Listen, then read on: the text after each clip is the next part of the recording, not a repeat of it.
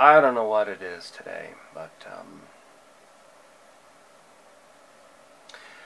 uh, something or whatever has really drawn me into listen and believe politics today. Don't know what it is. I my day did not actually start out with it, but it seems to be steered this way more with a couple of screenshots posted on Twitter and later on Facebook, on my own personal Facebook, uh, detailing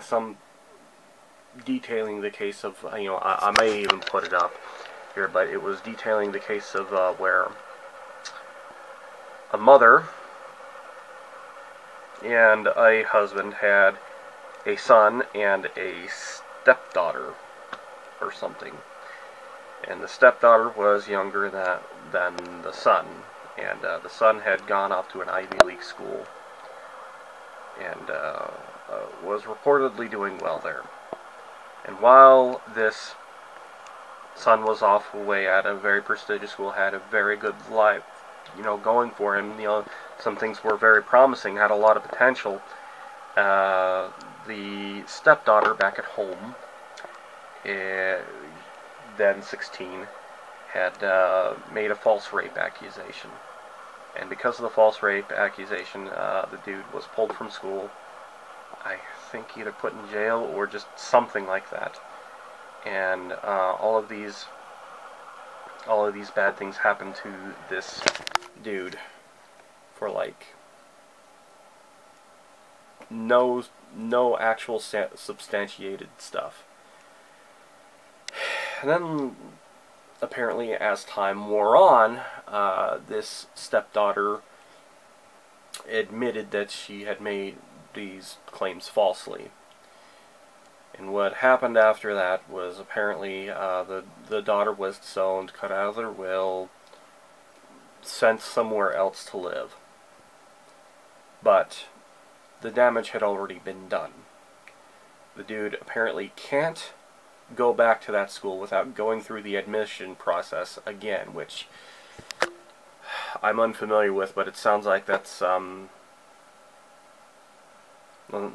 probably going to be too hard to do.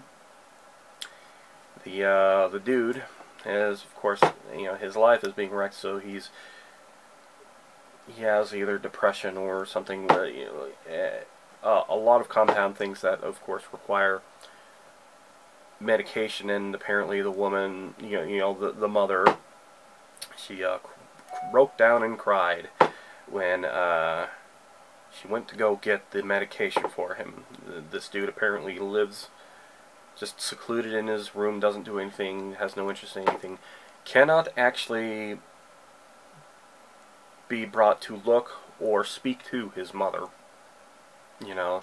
This guy had a lot of very promising things, and then he's reduced to that. And this woman is, I think, quite selfishly asking for forgiveness in the matter. She says that she's, acknowledging what she did and her part in it, but that's, of course, I think, not entirely true. But it was, but that whole story kind of exacerbated my whole listen and believe kick today, I guess. I was gonna go about my day, but as it turns out, the things that I need to be doing today kind of need to be done tomorrow. Long ass story, long ass story.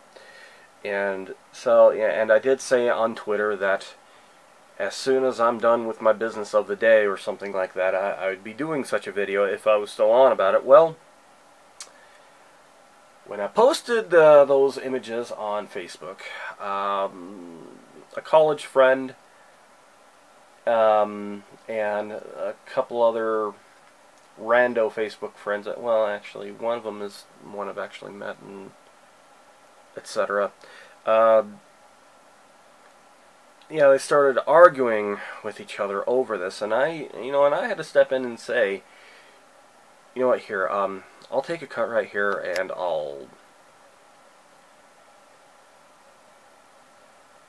I'll see what I can do about posting it. Yeah, I don't want to be putting these people's names. I'll take a cut right here. Well, okay, I'm just gonna have to post some images of the post on Facebook here, and black out names and whatnot. A couple of dudes that I know, from outside of college, that this kind of thing wrecks lives. We need to punish, blah blah blah. I come in and say, because I'm really just trying to stay rational at this kind of thing, because that kind of thing. Rational thinking is definitely what can prevent and hopefully undo this kind of situation. I say, well, I agree. This is only a reactionary response done after the damage has already been done. We need to not do listen and believe, etc.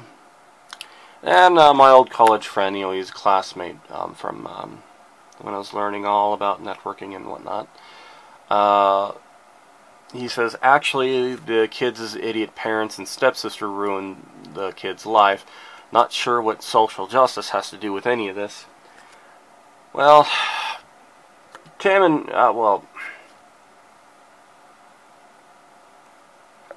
Tim and Greg, they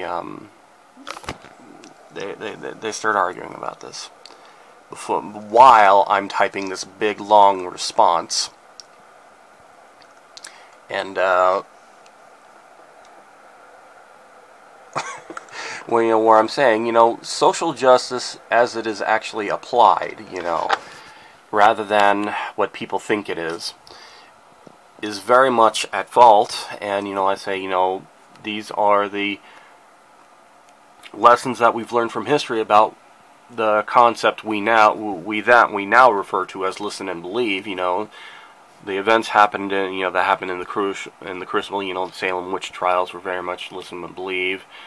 The House Un-American Committee, or whatever it was called, the Red Scare during the 50s and 60s, I think it was, had very much, listen and believe in its own day.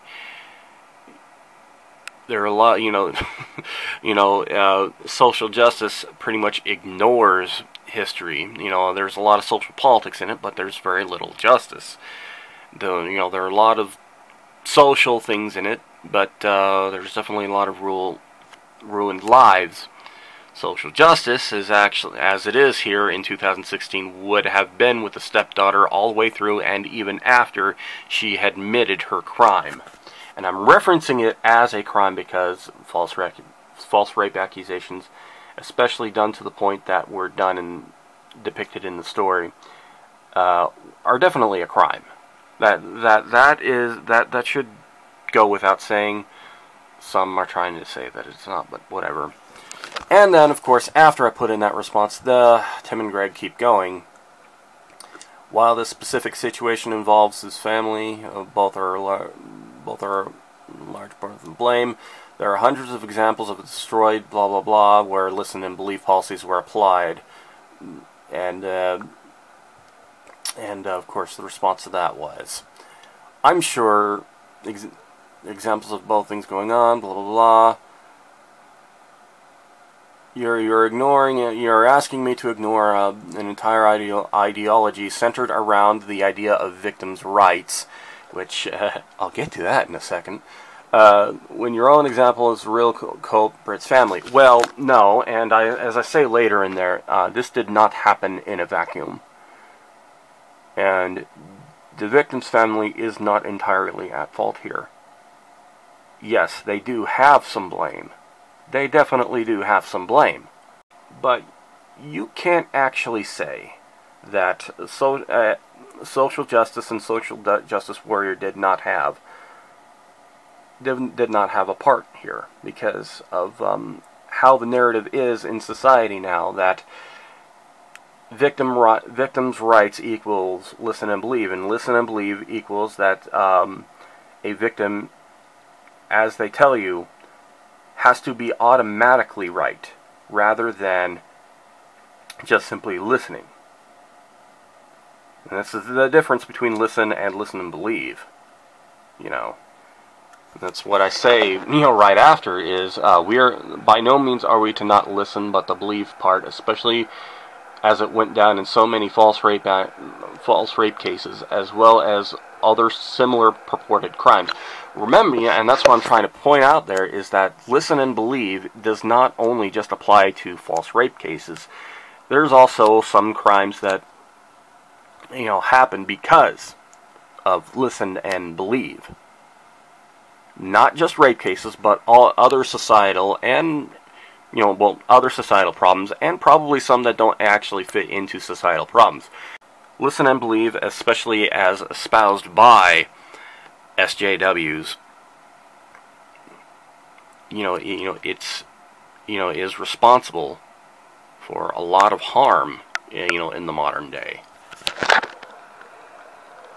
And of course, I think the last part of it, I think, is just a rehashing where. So, I'm just going to read the response. Greg, social justice, especially in this day and age, has definitely done away with actual cases of actual victims' rights. And you're right, maybe other cases would be of benefit here, but you'd be hard-pressed to tell me that the automatic and irrational belief of the stepdaughter over the son was just done in a vacuum. Listen and believe politics, especially as espoused by SJW factions, definitely had a hand here. Yes, the family has some blame here. The mother in the story at the end even admits to some of her guilt. Notice I say some of her guilt, not all of it. but you'd be dead wrong if the SJW cult would be anywhere near support of the truth in this case. The story definitely does not fit their narrative.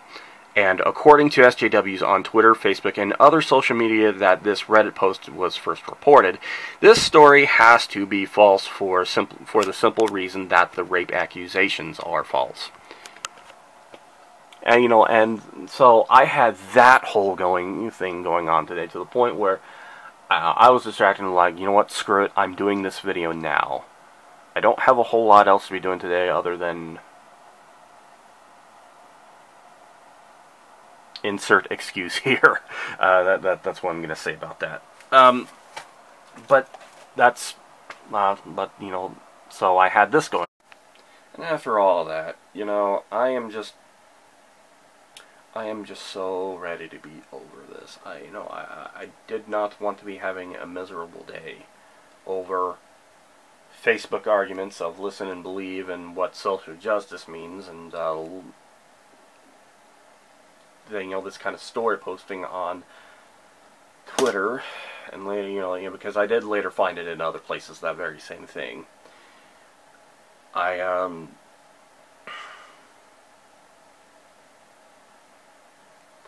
can't we actually just be, humans to each other, though? Listen and believe is very much contrary to the concept of being equitable and fair. The and believe part of it, which I find it extremely ironic that the and believe part is very much espoused by those who would call themselves skeptics.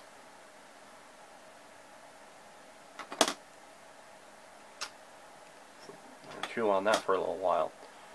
I am gonna edit and upload this video, and then have a good rest of my day, and I very much hope that the rest of you do the same. You have a good rest of your day, okay?